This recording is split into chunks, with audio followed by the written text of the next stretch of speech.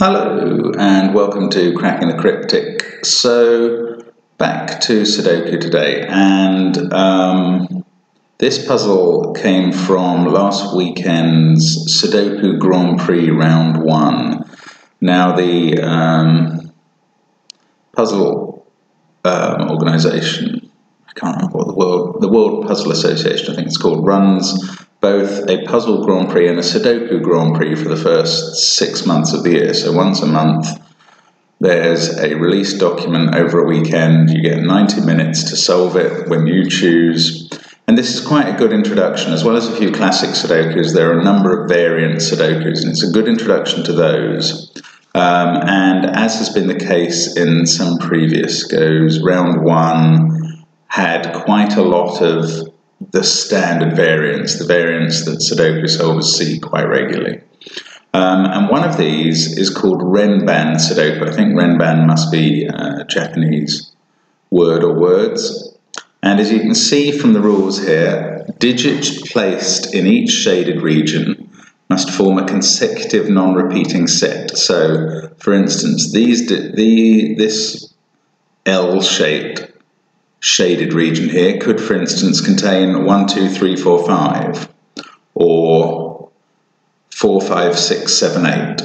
But they'd have to be clearly disposed so the 6 wasn't in those 3 cells, or it would conflict with that 6. So the normal Sudoku rules apply, and also those. Now this was worth 41 points. The speed I was going at was worth about 5 points a minute. So if I could have done this one in 8 minutes, that would have been fine. I do encourage you to note it down and try it for yourself. It's an interesting puzzle, and do pause the video, but I'm now going to show a possible solution path to it. So I've copied it into Excel and it's here.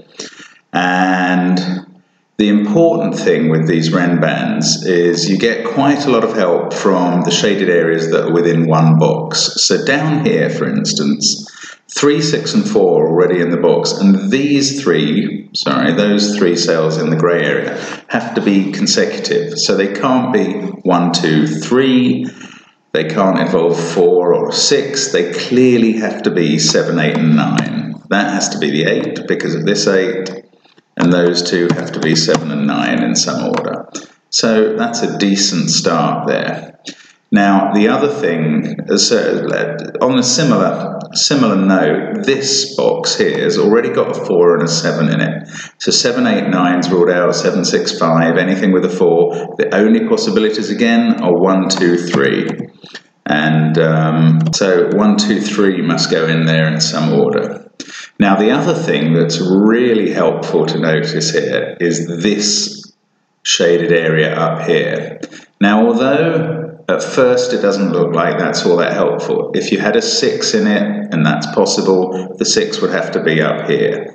But because of where this 3 is poised, this block can't have a 3 in it, because the 3 couldn't go in any of those 3 cells because of the row, and it couldn't go in any of those 3 cells because of the box. So there's no 3 in it. That means it's either 4, 5, 6, 7, 8, or 5, 6, 7, 8, 9. Now both of those have a 6 and an 8 in it. We've got a 6 and an 8 in this row already. 6 and 8 clearly have to go up here.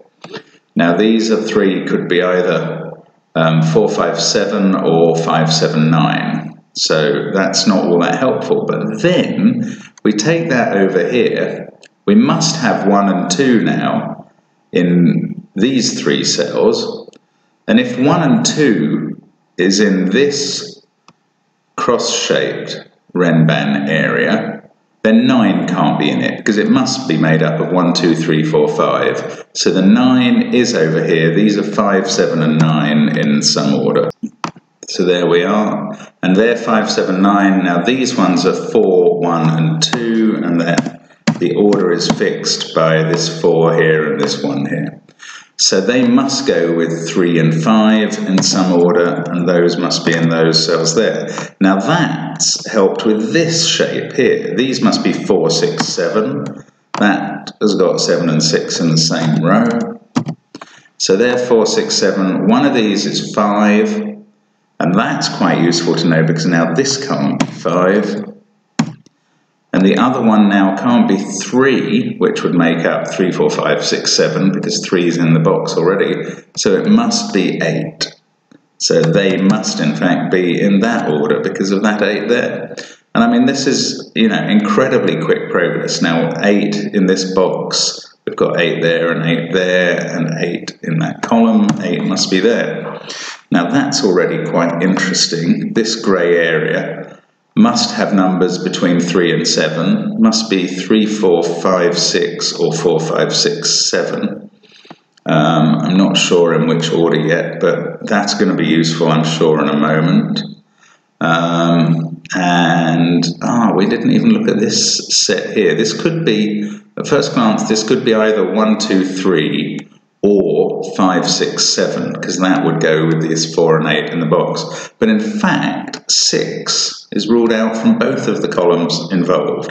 So this set must be 1, 2, 3.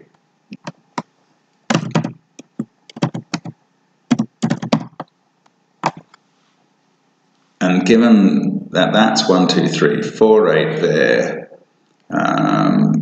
this 6 could be here or here. Let's put it in red. Not sure which one it is. That, in fact, can't be 3. It must be 1 or 2. And I mean, already, you know, we've made probably enough progress to really crack this wide open at any point. 2 and 4 in this box here must be 2 and 4 are in that column and in this row, so they must go here and here. That can't be a 2 anymore. 4, 2, 1, 8. And in fact, 4 is now fixed in that box. That's the only place it could possibly go. 9 must be up there. That puts the 9. Oh no, either there or there. 7, 4, 1, 2, 3. 8's up there. And 8 is not in this column, so it's there. 8, 7, 4, 1, 2, 3. That's not 6. In fact, 9 is ruled out of those 2 cells, so that must go there. So these are 5 and 6 in some order.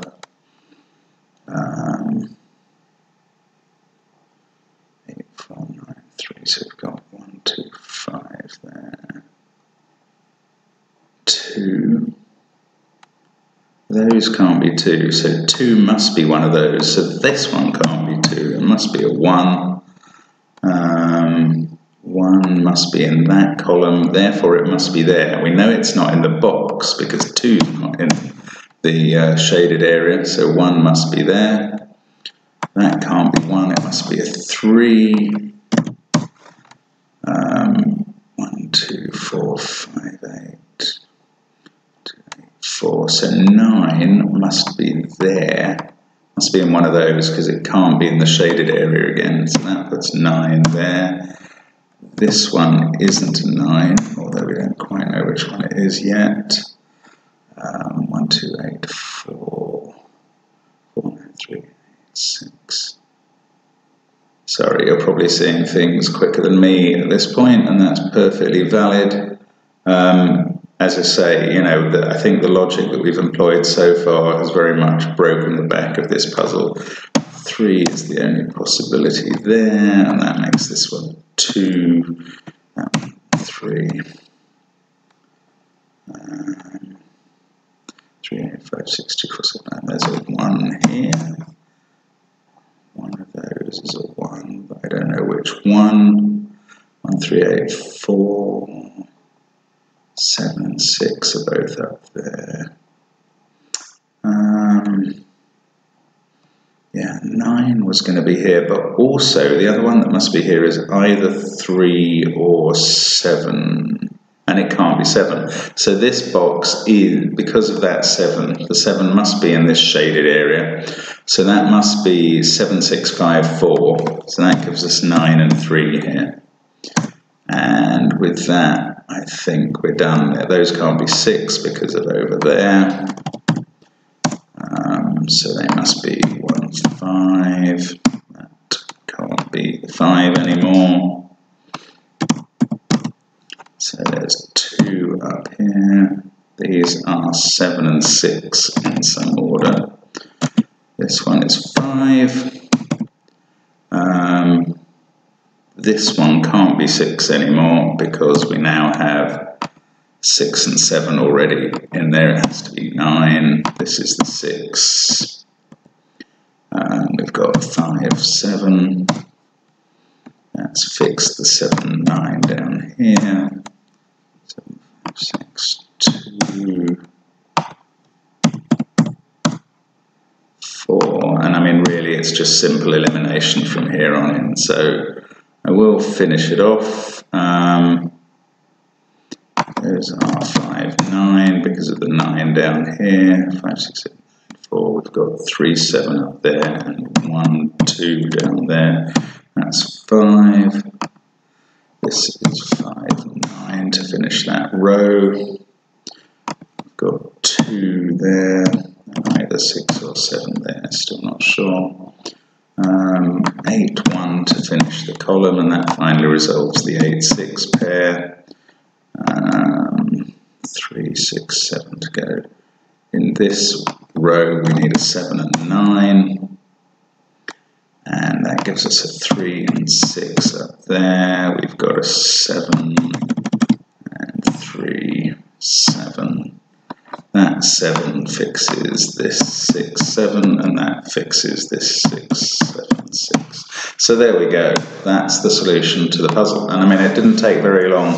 Once you spotted, first of all, the useful logic about shaded areas confined to boxes like this 3, 2, 1, which is a fairly standard thing, but also that 3 and how it acted on this grey area up here was very useful. After that, and combined with this cross area here, it all fell apart very quickly. And it's a nice puzzle. I should probably have taken it on in the time I had, but as I say, if you don't spot those quickly, it could take 10 minutes or more.